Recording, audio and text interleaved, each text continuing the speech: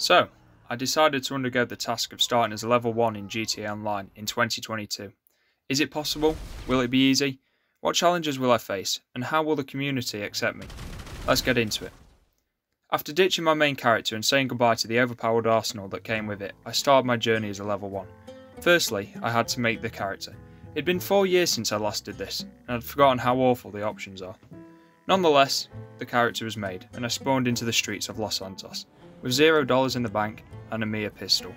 Rockstar were kind enough to give me some gifts, which will come in very handy later. It wasn't long though before this happened, an event which will foreshadow the rest of this experience. Feeling suitably initiated into GTA Online, I set the goal of making $50,000 in this first episode. As a level 1, it made sense there was only one thing I could do first, and that was rob a store. And that's exactly what I did. It doesn't reward much, but even $1,500 is money in the bank. To lose the cops, I headed to the airport to steal a plane and fly off. Then I remembered that level 1s can't even spawn in planes. It was fun robbing the store, but it would be a slow process to make 50k this way, so I knew I had to have a new plan. First I purchased a dodo, as for some reason it's free, and it could be very useful. Next was to steal a car. The right car can sell up to 10 grand, and for us that's big money. I stole an SUV. It's not the best, but it's still decent, and considering I completely wrecked it, I still got a decent 4.6k for it, putting us on a very nice 6 grand. We'd made quite a good start. I knew, however, we would have to up our game if we were going to complete the goal before the end of the episode. Then I remembered about the casino, a free 1,000 chips daily, and a chance to win big on the wheel. But first, we had to go for an unskippable cutscene. But luckily for you, I have the power of editing, and I can cut that out for you. You're welcome. Once into the casino, I had to purchase a membership for $500. But what I didn't realise is it rewards you with a free 5,000 chips, which is a nice profit. And then, disaster struck. It appears the Lucky Wheel's 24-hour cooldown carries over from your other character, and since I'd already done that on my main one, and it hadn't reset yet, I was out of luck and I couldn't spin the wheel. Now I was left stranded, stuck, and out of ideas. How was a level 1 supposed to make money? It seemed hope was lost. But no, I wouldn't be beaten this easily. There had to be a way to make some money. So after quickly robbing another store, I brainstormed. I decided the time trial would be the best shout. I stole a better car and I gave it my best.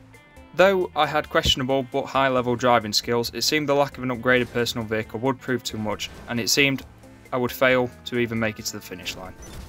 But then, as if Rockstar felt bad for me, I received an email that contained the path to $250,000, the Golden Revolver treasure hunt. For those who don't know, by following a series of clues and a subsequent 50 headshots, you get rewarded 250 grand. I could beat the goal 5 times over, so I decided, with no time to waste, I had to crack on. First, I found a playing card that gave me some nice XP. Then I found the first clue, a letter on the side of a mountain by Ratton Canyon. The second clue was in a wrecked building by the Alamo Sea. The third next to a tree in Grapeseed.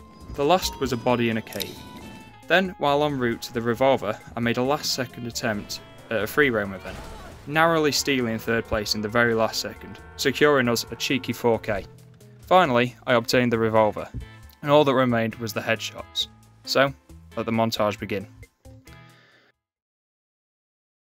However, I soon noticed I wasn't getting any progress messages.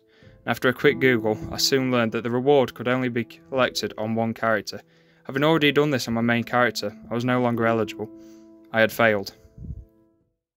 Now for some context. The reason I had set the goal of 50k was because I was under the impression that's how much you needed to have to register as a VIP. But no, apparently, I've been lied to and deceived. I was able to register as a VIP anyway. I used to be a fan of Sightseer, a quick and easy mission, so I loaded one up. The dream, however, was short-lived. Having collected one package, I was once again reminded of the cruelty of GTA Online. This was it. Memories of my early days in GTA Online were coming back to me. I now realised the pain and struggle of being low level. It seemed it had only got worse as time had gone by. It made sense now why just over 4 years ago I'd been driven to purchasing my first of many shark cards to get me started. It seemed the only way, but I couldn't fall into the trap again. I must pull through this and stay free to play.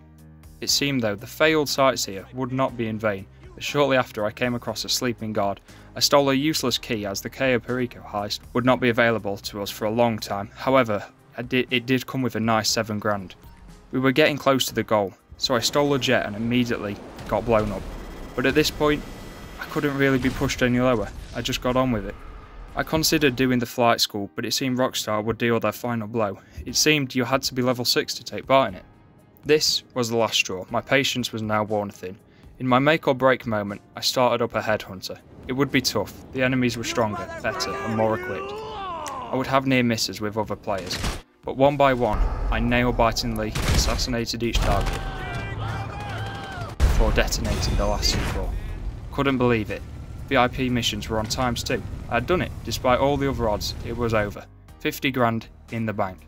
I had beaten my first goal of being level 1 in 2022. Now all that was left was to purchase a garage, claim the free elegy, and as well, equip myself with some better guns. So thank you very much for watching. Subscribe to see episode 2 where I'll be trying to get 250k. Don't forget to like and subscribe, maybe even tell someone about the channel. Thanks, and I'll see you in the next one. Goodbye.